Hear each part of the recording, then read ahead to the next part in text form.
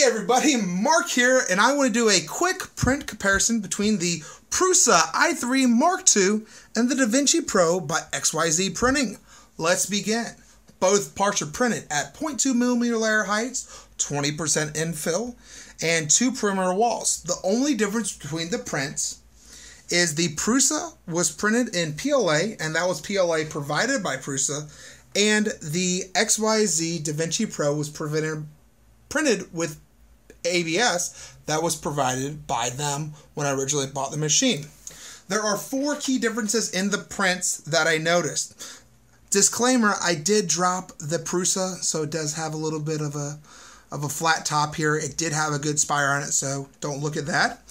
But the 4 differences are the surface finish. Number 1, the Prusa is much better. You can see that the surface finish here is much smoother than on the Vinci Pro. So that was the first difference. The second difference I noticed, and we can turn the part sideways, was because this is a Bowden style setup, you can see a lot more boogers hanging on the parts here, as well as down here and all the way up here, compared to this print when I don't see any. Now that's because this is a direct drive, and that is a Bowden style setup. And you might even be able to see inside of here, there was a really long string right here, right there. So another difference that I noticed was there were some delamination areas on the Vinci Pro right here and right here. Now they're not that big, but I think this is due again to the Bowden style setup when it's doing its retraction and extruding with the extruder. And over here, you don't see any of those issues. Now, I do have to knock the Prusa.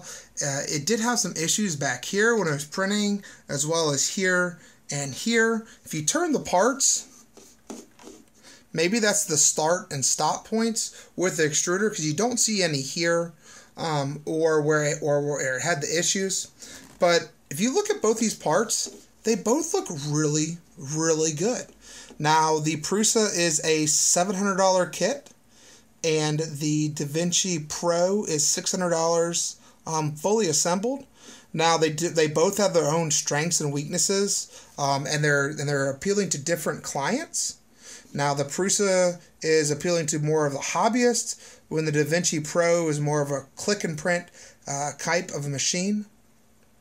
But I felt like the Prusa is the best 3D printer for 2016, and the Vinci Pro got a lot of negative criticism when it came out. But I want you to be the judge about the prints. But I think they both look pretty good. I mean, this is a very detailed castle, and both printers did a pretty good job printing it. So guys, if you like this video, please subscribe. If you have any questions or comments, please leave them down below. And if there's any other parts you want to do a print comparison between, obviously please leave them down below. And like always, happy printing!